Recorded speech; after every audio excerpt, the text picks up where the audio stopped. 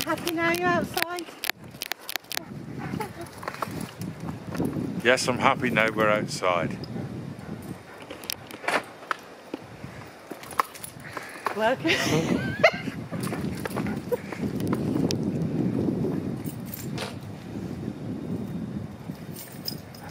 Well, hello strange people, welcome back to the channel.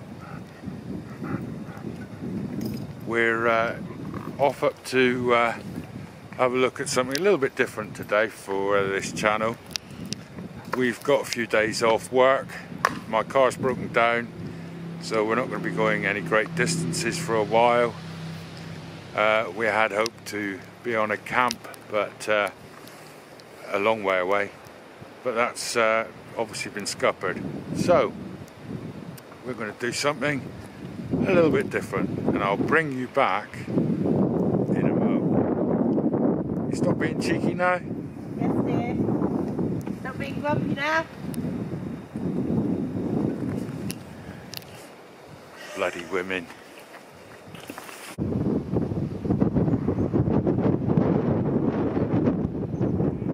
So behind me, if you can see Amanda up there, she's actually standing on the wall. She's actually standing on the wall of a Iron Age Hillfort. It's roughly 2,000 years old, so it's sort of mid to late Iron Age really. But a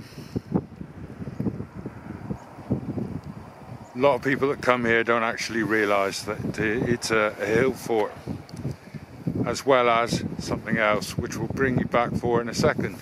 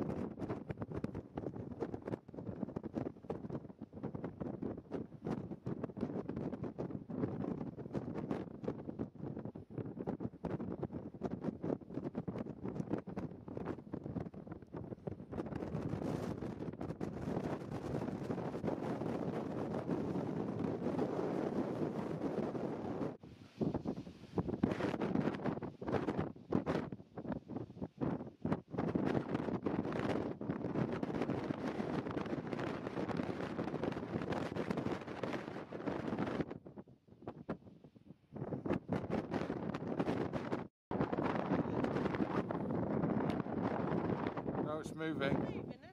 Yeah.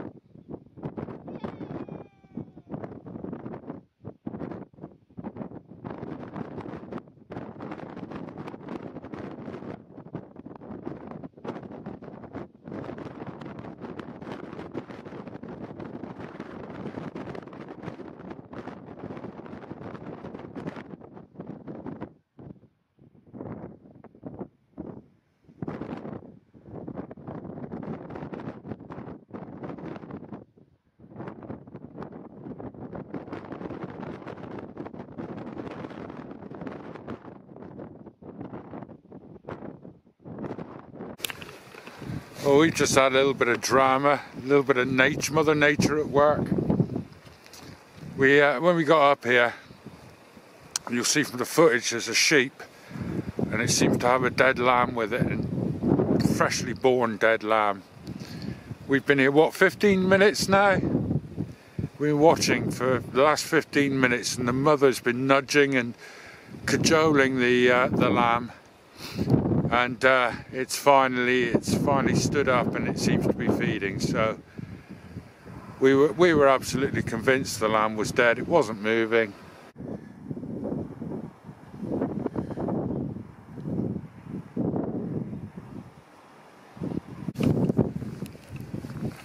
I've come around the back out of the wind a little bit. This is England's, might even be the UK's, fourth smallest working church, and it's England's highest church. So it's a very tiny church. There is a reason for it being tiny. So The story behind the church is, yeah, look at that, isn't it lovely? So the story behind the church is that a few years ago now, the devil was roaming around in this area, and he got a bit bored, and from up here you can actually see the sea. And as he was wandering around, he noticed a ship coming into the harbour down there in Plymouth, and he thought he'd have a bit of fun with the ship. So he whipped up a storm, and there's a hell of a storm going. A hell of a storm. And the ship was getting tossed and turned and tossed and turned. And on board the ship was a merchant. And he prayed to St. Michael. And he asked for if St. Michael delivered him from the storm, that he would build a church on the first highest point that he saw. So St. Michael thought, that's a bloody good idea. I shall get you out of the storm. So that's what he did. He overpowered the devil, and the ship came into the harbour perfectly okay. So the very thankful merchant decided he was going to build his church up here on this rock, which was the first high point that he actually saw when he came over the hill all the way back down there. You probably won't be able to see the sea, but the sea is down there, I promise you. So he come up here, and he, with a lot of struggle, because it's a long way up, with a lot of struggle he managed to get all the stone and everything up here to build the church. The devil wasn't going to give up easy. So he came up here and he throwed, I can't keep this accent up much longer, he threw the stone all around the outskirts of the hill here, and the merchant just kept spending money to have the stone brought back up. In the end, he started running out of money. And St. Michael saw what was happening, and he threw one of the big rocks at the devil and chased the devil off. But by then the merchant had run out of money, so he could no longer bring all the stone back up here. So that's why the church is so small. He ran out of money, and he couldn't afford to build a big church, which is what he'd intended to do in the first place. And that's an absolutely true story, that is. Right, well, it might not be. The church was actually first started around 1130. It's about 2:30 now, so it's been around for a while. By a chap named Gifford, a Norman lord. And as I say, he started the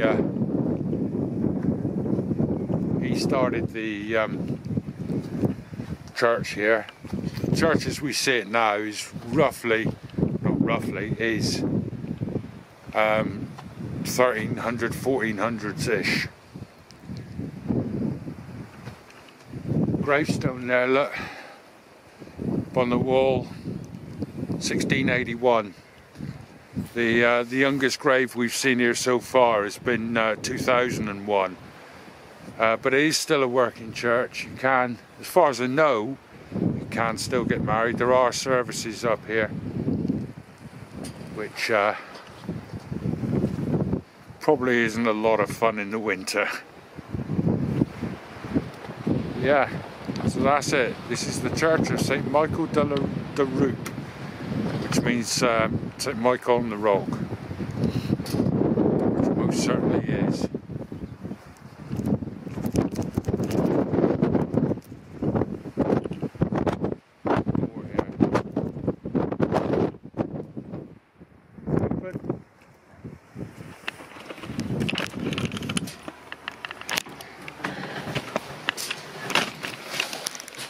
Might be a bit dark. I haven't got any lighting with me. Oh, it's not too bad. It's the bell tower. There's Amanda.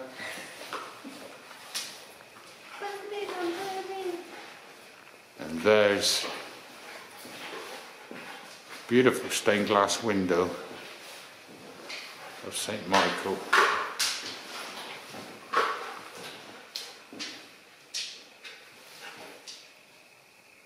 It's lovely in here, isn't it?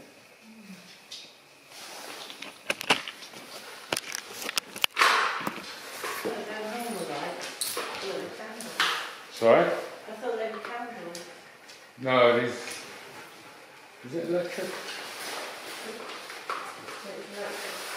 That's gas lights there. I know what they are. Yeah, gas.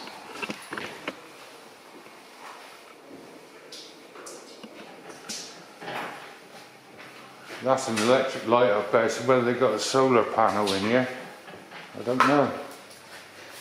Contact installation. Well, there is obviously electricity up here. Yeah. Now, there's a sign of the times, look. You can buy postcards here. Yeah. Money for postcards. Oh, yeah, they are.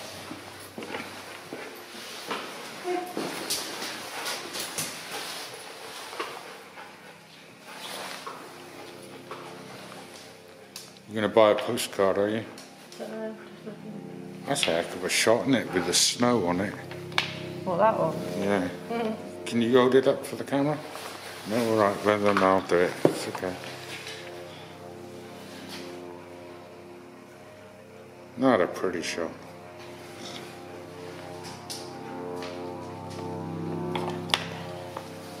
Sunset. Yeah. Be nice to get a sunset up here.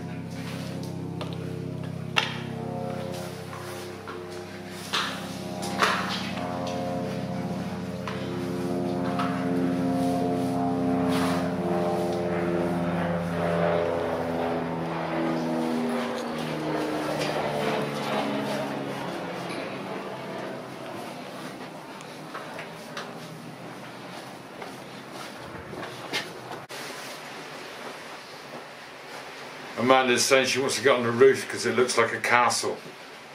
And I'm a princess! And you're a princess. Is that right? Right, so I think we'll leave it here. Tomorrow, hopefully, with our day off, we'll be on the north coast of Cornwall. Hopefully. So, have you got anything you want to say? Can't see her because she's blown out. All she ever wants to do is go home. Right. I'll catch you on the next one. Cheers then.